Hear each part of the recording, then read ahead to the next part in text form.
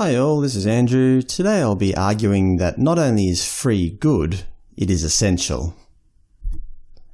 So, I'm talking about free as in free beer, free food, not free as in freedom. Although one could argue that free goods can lead to freedom. I'll explain that later. So why make this video?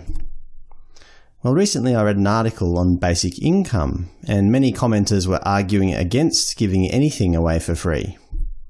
They argued free leads to idleness, free goods aren't appreciated, people should work in order to buy goods, and goods are not and should not be free.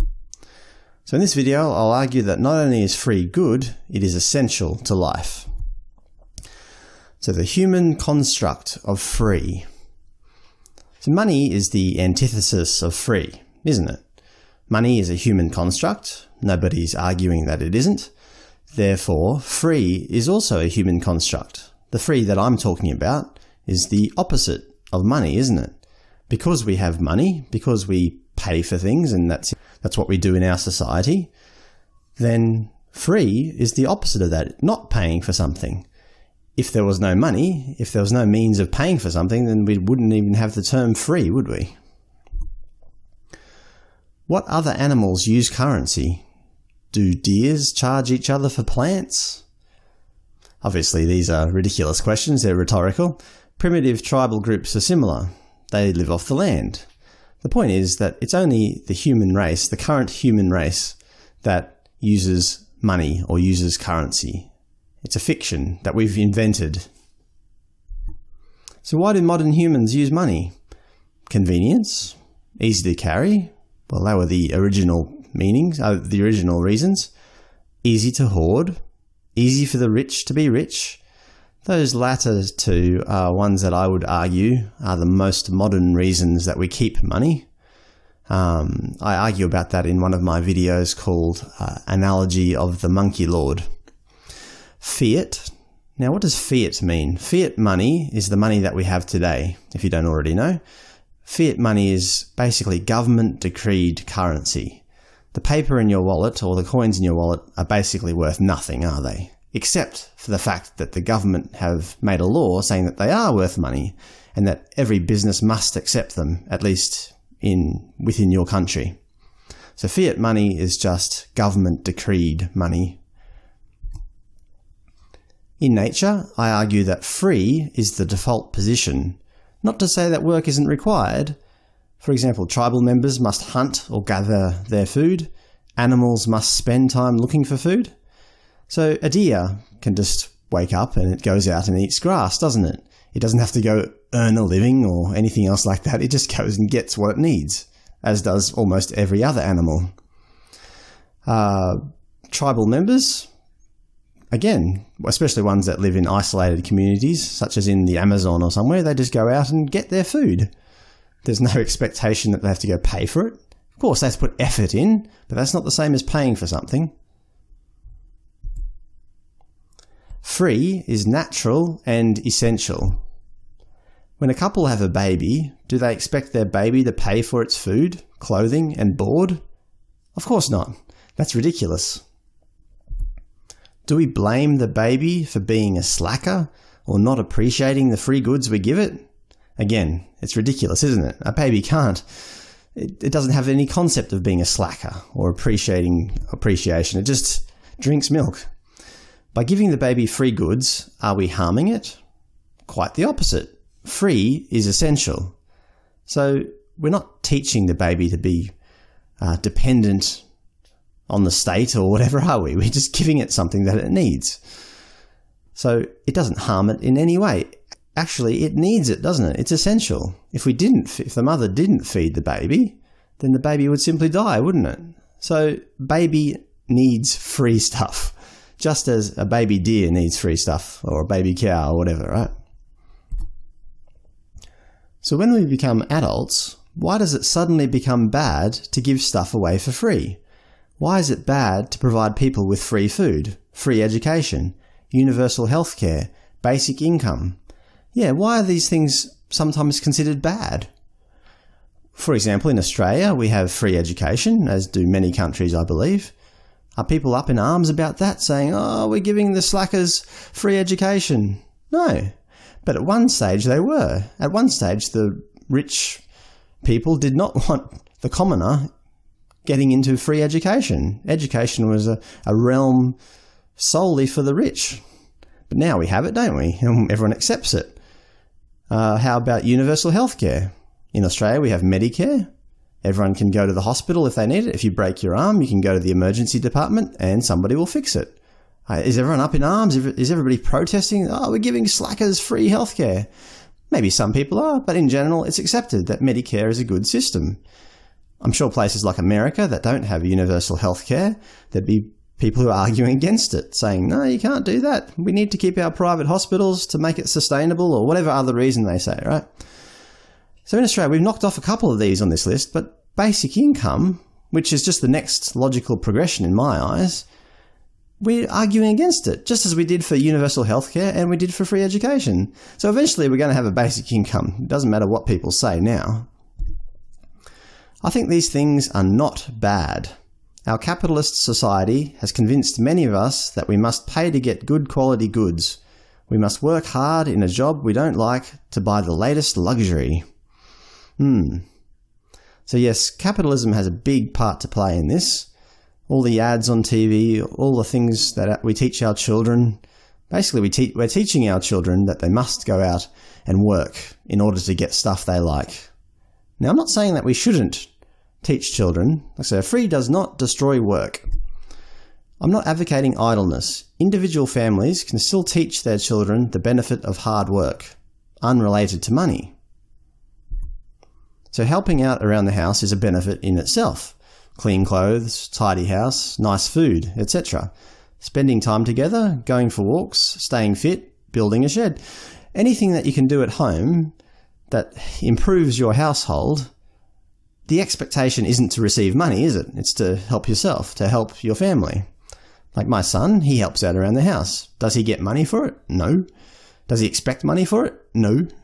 He does it because he wants to help, or he does it because we're teaching him to help out. Family members help each other not for monetary gain, but because they enjoy helping each other. And other reasons, but that's one of the reasons. Of course, you could raise a child to be completely selfish and not want to help, but that's up to the parent, isn't it? That's a mistake of the parent. If we teach children that their community is their family, then the whole idea of requiring monetary compensation to help your neighbour becomes redundant.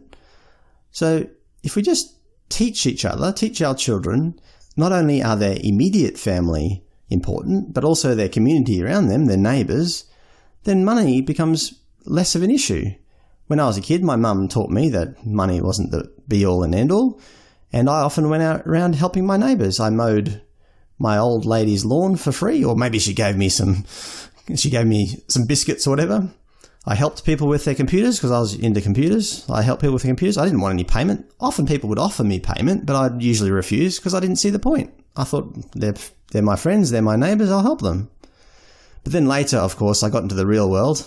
When I say the real world, I mean the corporate world, where everything needs money and you have to go and do some bullshit job. Scarcity to freedom. Okay, free Wi-Fi is abundant, at least in my city and within Australia.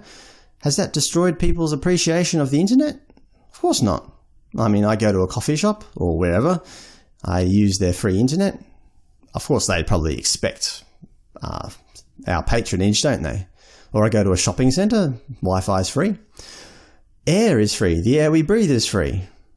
Does anybody not appreciate it? Probably the people who least appreciate air are the factory owners, the rich capitalists who pump carbon into the air or pump smoke into the air. So, although many of you will say, oh, well, air is abundant. Well, not really. Maybe it is abundant on Earth, but it is a scarce resource in that if you consider the universe as a whole, it's very, very, very rare. So we're lucky to have it on Earth, so obviously we need to take care of it, don't we? Scarcity is often a human construct. An iPhone is scarce because Apple say it is.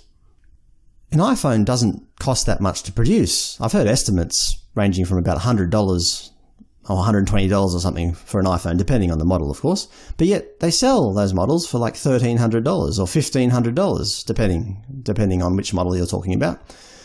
Now, is that fair? Of course not. I mean, they're outsourcing the labour to countries where labour is cheap.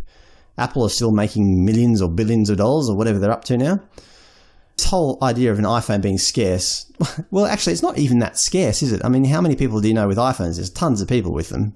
But they still charge a fortune for them because they want to make it look like a premium product, a must-have product. Due to automation and robotics, many paid jobs will disappear. A universal basic income will be required, at least during the transition period. So nobody's arguing that automation and robotics aren't going to displace some jobs. It's definitely going to happen.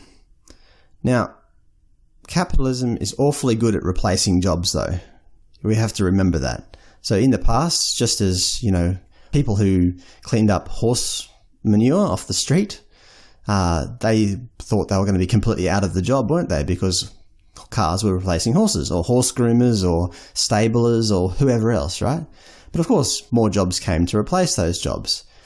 People are saying things differently now. They suggest that many jobs will be replaced by automation, not just menial jobs. For example, accountants might be replaced, or a significant part of their job might be replaced. So it's going to be a much bigger impact, the effect of automation and robotics. Free money will actually promote freedom. People will have the ability to study, or to create, or to do anything that they desire. Yeah, so if you're currently working at a crappy restaurant, waiting tables, and you hate your job, and you barely get enough money, but because you need that money, you have no time to go out and study, no time to go out and better yourself. You're just kind of stuck in a rut. If you get some free money, even if it's just a minimum amount of money, that's all basic income is. It's going to be a minimum amount of money that you don't need.